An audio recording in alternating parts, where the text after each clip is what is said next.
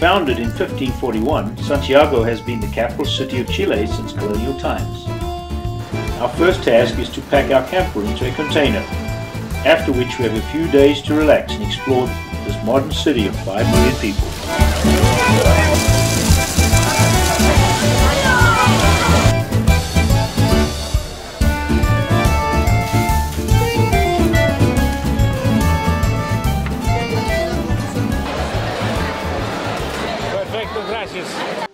We also visit Villa Grimaldi. It is a very emotional and moving experience, since it tells the story of the many people who were interrogated, tortured and killed at this location by the Chilean secret police during the Pinochet dictatorship.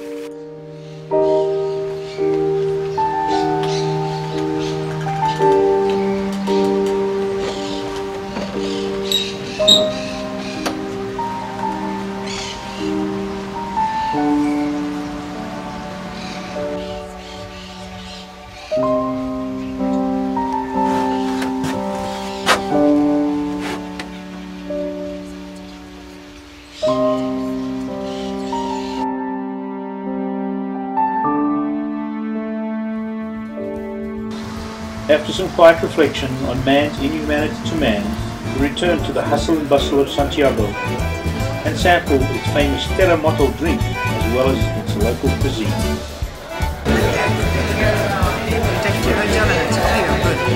This is the salt and hot chili.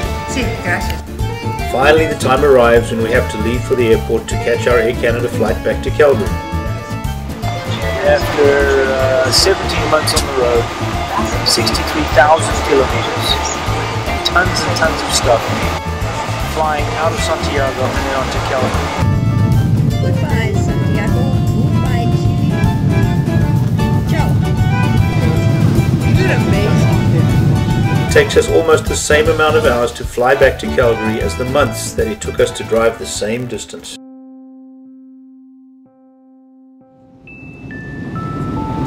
Looks like easy streets to navigate.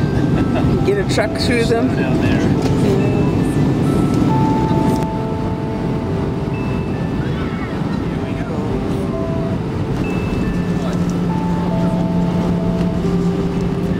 We landed. We are very excited about seeing our grandchildren after such a long time away, more so than they appear to be on seeing us again. Minus 16 outside. 50% improvement. And what? 50% improvement. 50% improvement over the minus 30 that we had a few days ago. So we scheduled our move for today, and this is part of the re-entry settling back in deal, and we're moving into our new house, which is very exciting. Before we left on our trip, we put a whole bunch of stuff that we wanted to keep and a bunch of junk into a storage locker. And I can remember when I closed the door, I wondered when we would see that again. And so here it's a year and a half later, and we're going to open the Pandora's box and see what's inside. Because in that building are all our worldly goods.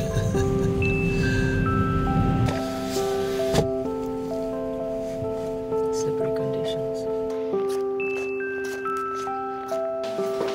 This is a chair.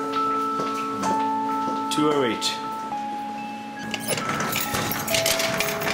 Beauty. Whoa! It's full, man.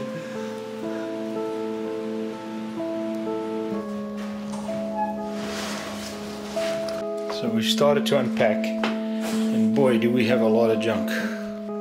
First, survived 17 months on the road, comes home and nearly amputates her finger. The container with our camper in it got lost on the high seas for 3 weeks. You can possibly track an import container.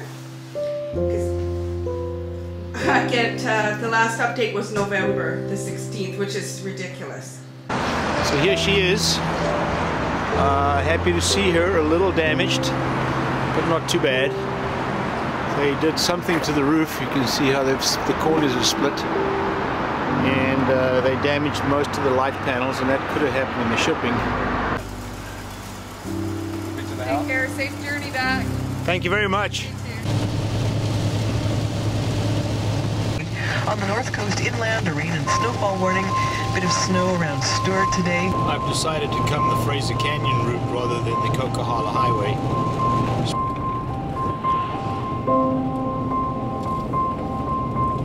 The bad roads have claimed a victim here.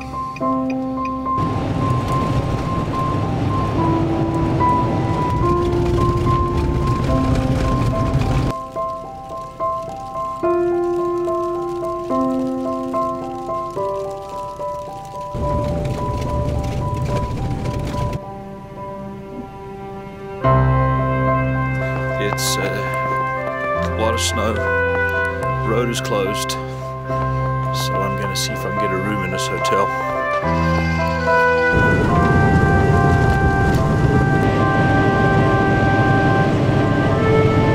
Mount Brundle, the mountain at the base of which lies the town of Banff. Quite an emotional homecoming after almost 18 months on the road. So here we go, Calgary, only 114 kilometers away.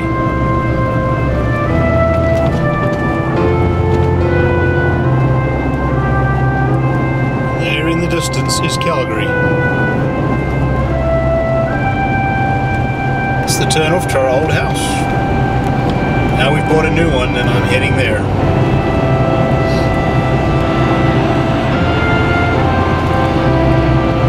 Truck that took us all the way from Calgary to Alaska, then down to the southern tip of South America, Ushuaia, is now home.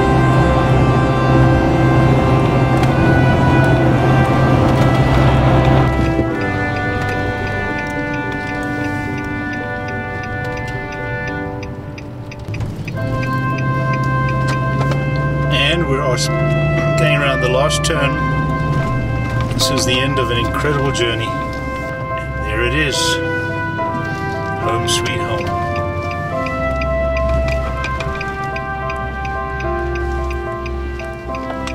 Let's see if we can fit in the driveway.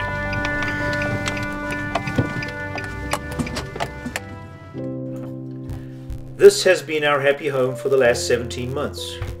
It has enabled us to see and experience so much, for which we are extremely grateful. This journey has changed us forever.